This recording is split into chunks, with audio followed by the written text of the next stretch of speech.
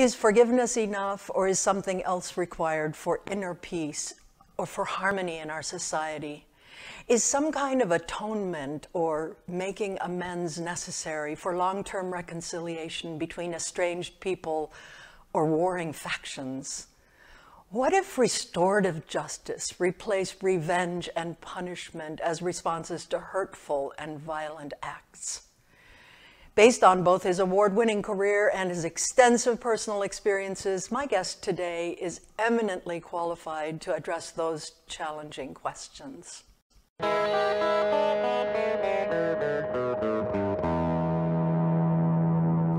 Hi, this is Marlena Fiol from Becoming Who We Truly Are, a YouTube show that deepens our understanding of who we are and also what's possible for us.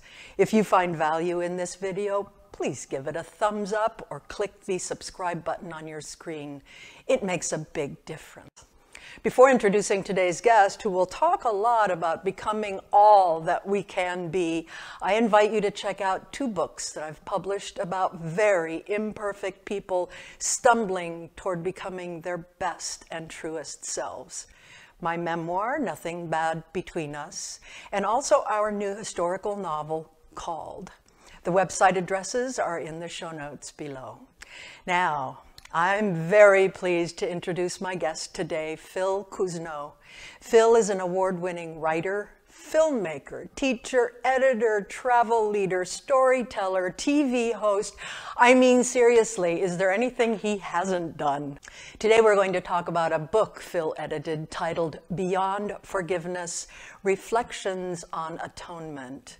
It's actually a compilation of essays written by different authors, all suggesting that as indispensable and important as forgiveness is to the healing process, there's another equally profound thing that's needed for ultimate reconciliation, and that's atonement, or making amends. Beyond Forgiveness shows how acts of atonement, like making amends or providing restitution, can relieve us of the pain of the past and give us more hope for the future. I believe that forgiveness and reconciliation are important paths to healing and to finding our true selves.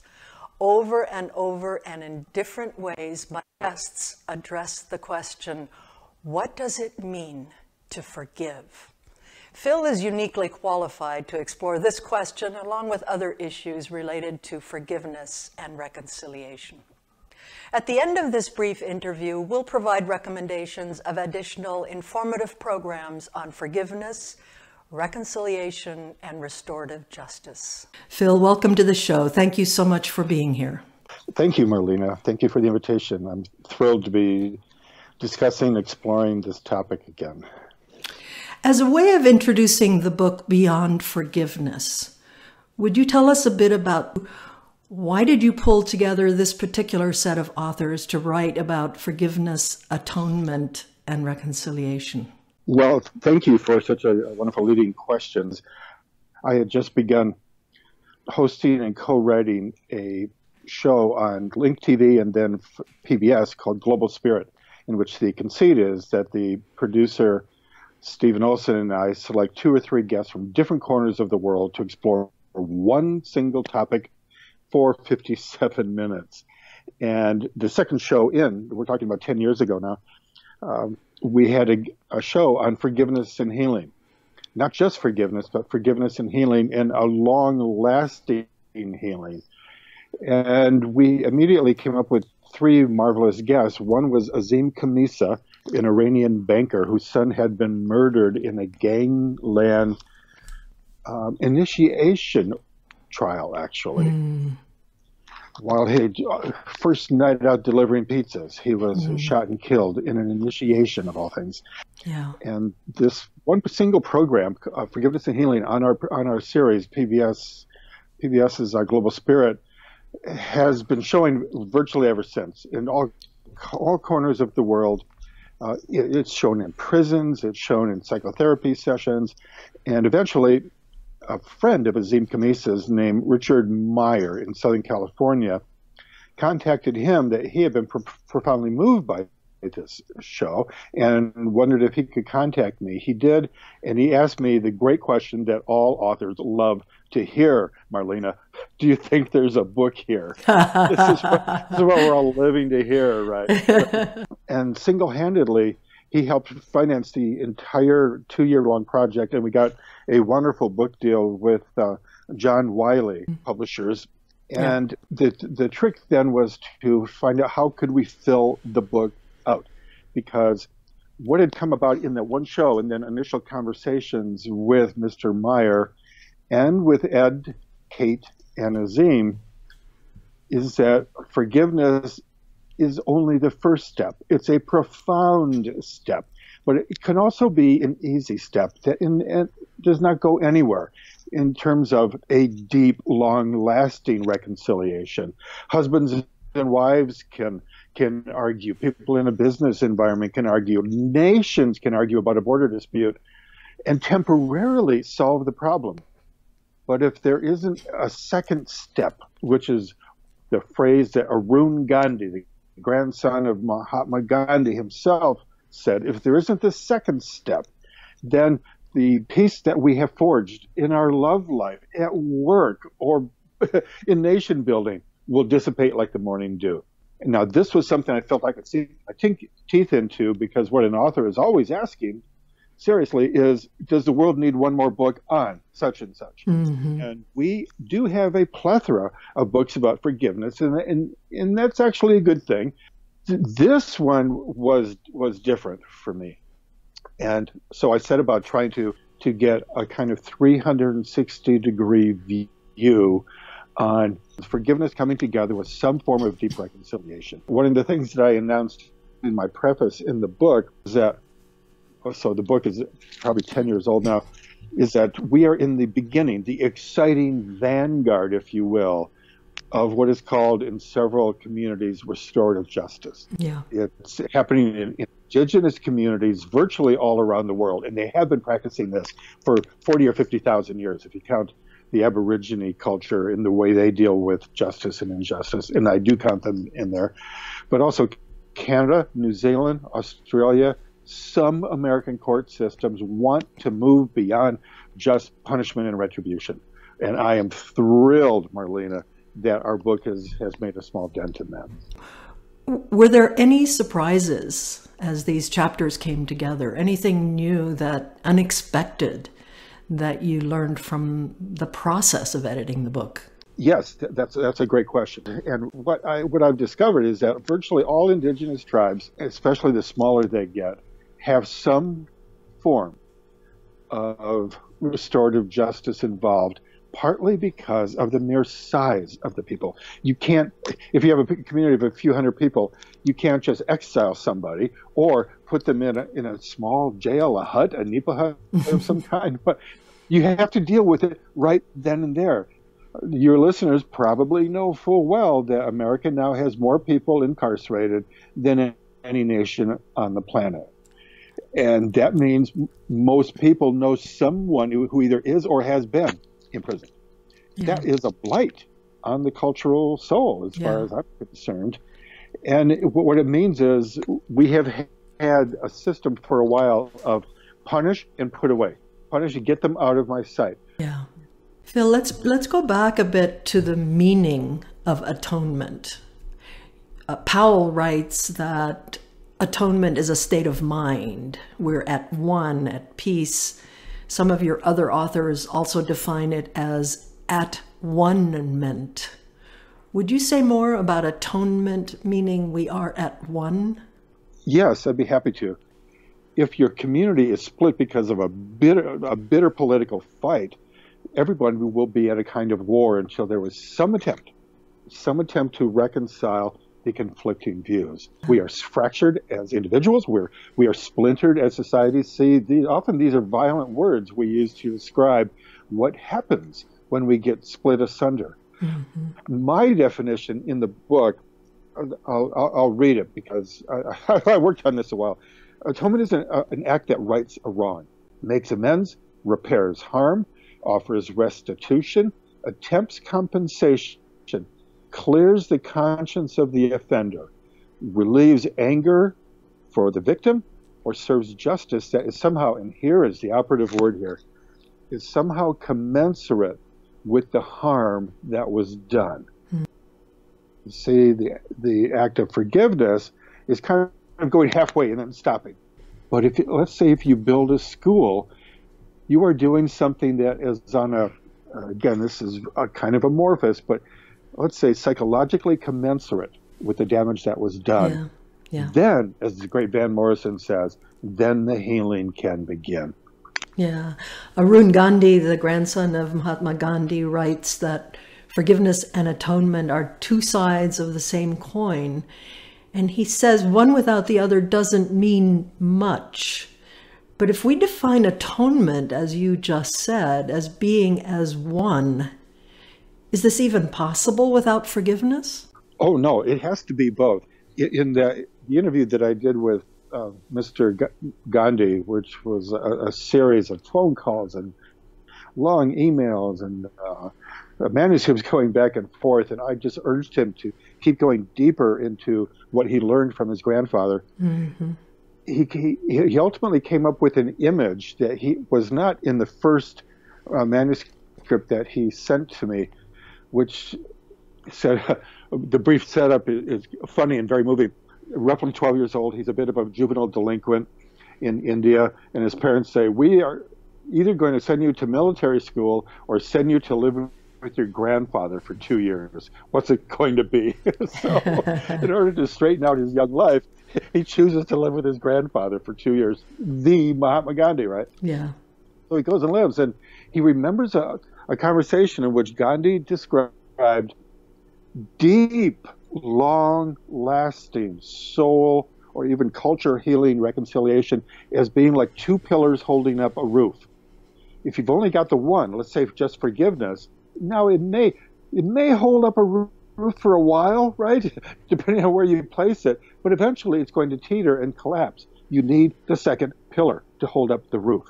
I love that. That's a great physical image to describe it. The second part of that was that, can you read me his definition again? Could you do that? He says that the forgiveness and atonement are two sides of the same coin. Right. One without the other doesn't mean much. My thinking in asking you this question is that I think you have articulated really well why, and in the book, your contributors have done a wonderful job explaining why forgiveness without atonement doesn't mean much. My question was, is atonement even possible without forgiveness? They are not equal so much because you must have forgiveness to get to atonement. Is that correct?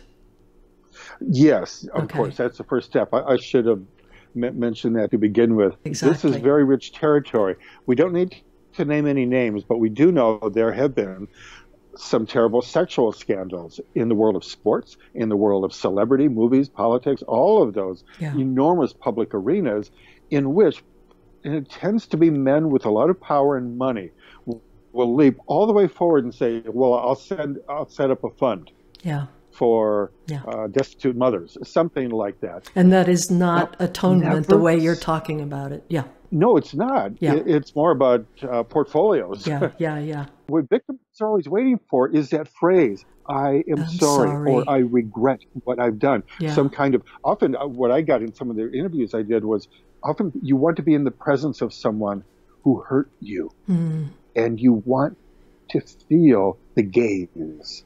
Yeah. The gaze of remorse. Yeah. So to go right over and say, I'm going to build a hospital to replace what I've done, but there's no sense of sorriness or forgiveness. You're right. That feels empty. Yeah. It can feel empty both ways. So thank you for pointing that out. Yeah. The conflicts you describe in the preface are examples of fairly clear one-way transgressions, most notably apartheid.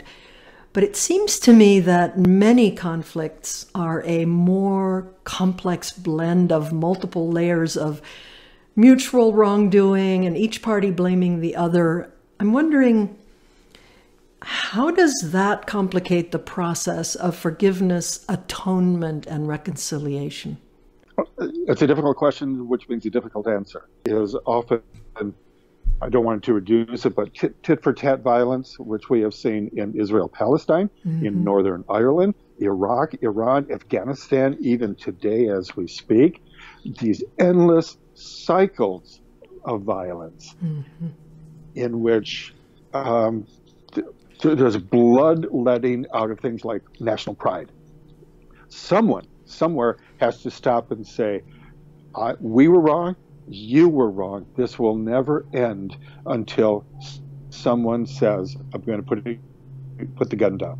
Someone says, we have to rebuild, regain the world. No Irishmen were involved in the final peace process for Northern Ireland. And virtually all of these women who ended up winning the Nobel Prize had to say, someone has to say enough. Someone has to say, there is no future. Isn't that Desmond Tutu's famous phrase? There is no future without forgiveness. Yeah. And that is not a sappy phrase. It's not sentimental. It's a bedrock. It's a bedrock sensibility, and probably one of the hardest things in the world to do, because who doesn't have a resentment? Yes. Right? Yes. Who doesn't feel like they have been stepped on and taken advantage of? But then you deep breathe and you breathe deeply, and you say, can't wake up tomorrow morning feeling like this. However, if we do not learn how to do this in our relationships, in the workplace, in our political activism, a kind of soul rust sets in. I like that. A rust from the inside begins to rust out. And what happens? We become cynical, sarcastic, snarky is the modern word to describe this, and it's not a pretty sight. Yeah, I like that, soul rust. This podcast season about forgiveness and reconciliation was motivated in part by my new book, which traces my own journey toward reconciliation with my father and with his Mennonite church. And we forgave and we reconciled, but we never sat down to talk about the pain or the abuse. Our journey toward reconciliation was more organic, maybe born from gradually realizing that we were both broken and imperfect. And Phil, you quote Houston Smith as saying, "The power of the act of forgiveness is the recognition of the flaw in all of us." So here's my question. Is that recognition of the brokenness of all of us sufficient for reconciliation sometimes to emerge organically without even verbalizing the acts that need to be forgiven? That is so beautifully put. I wish I'd quoted you when I was working on the book.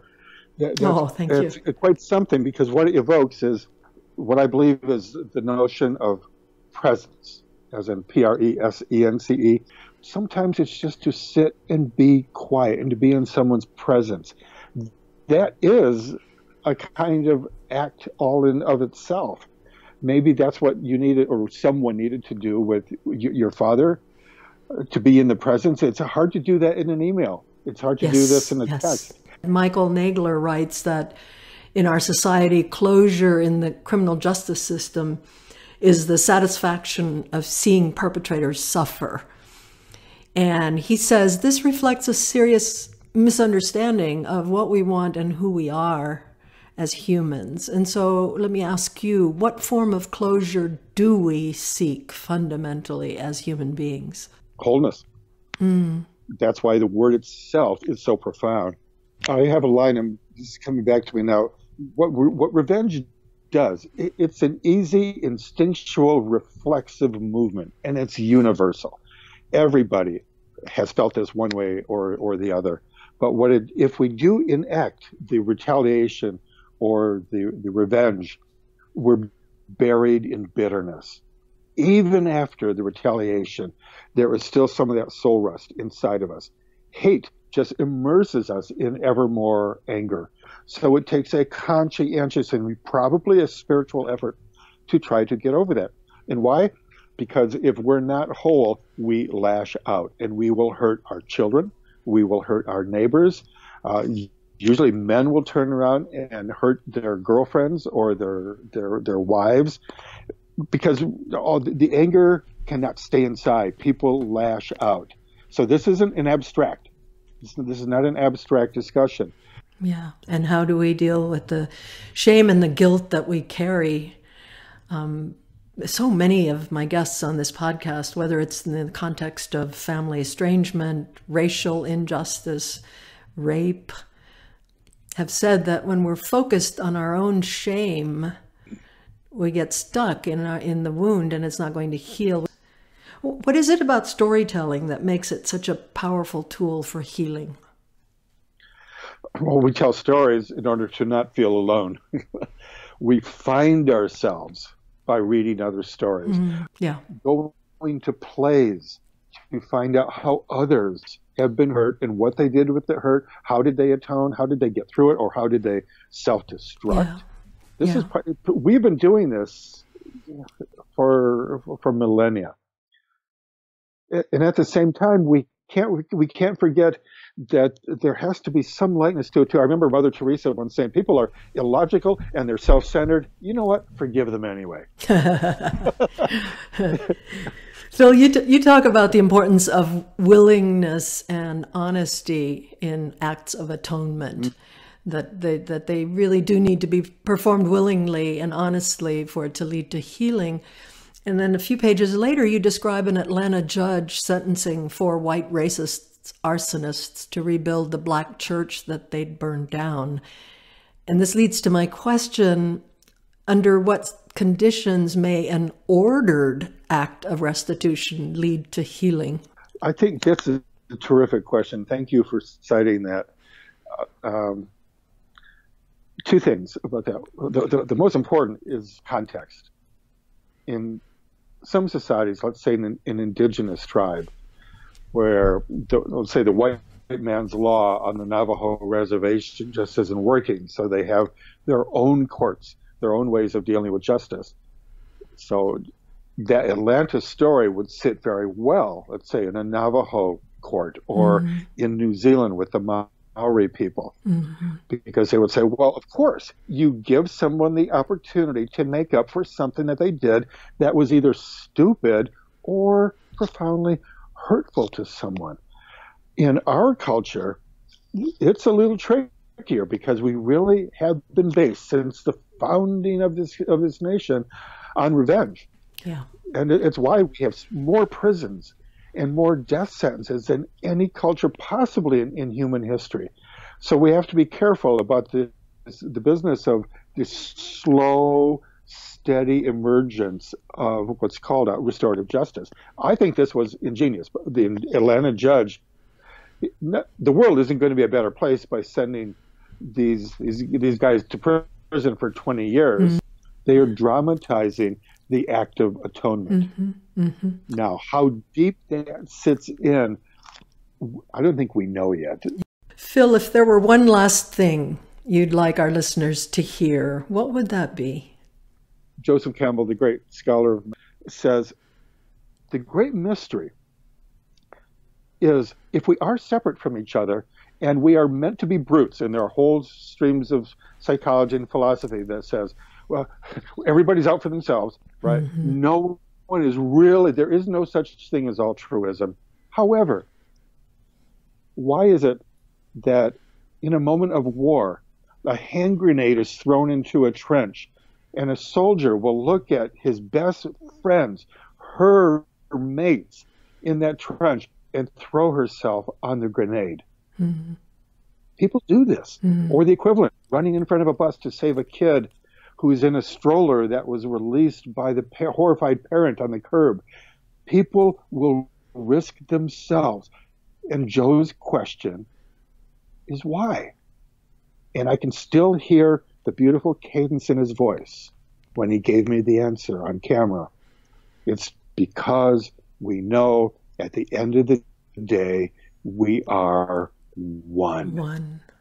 If you don't throw yourself on that grenade, if you don't save that child in the middle of the street, if you don't give some money to the elder who doesn't have money for food at the end of the month.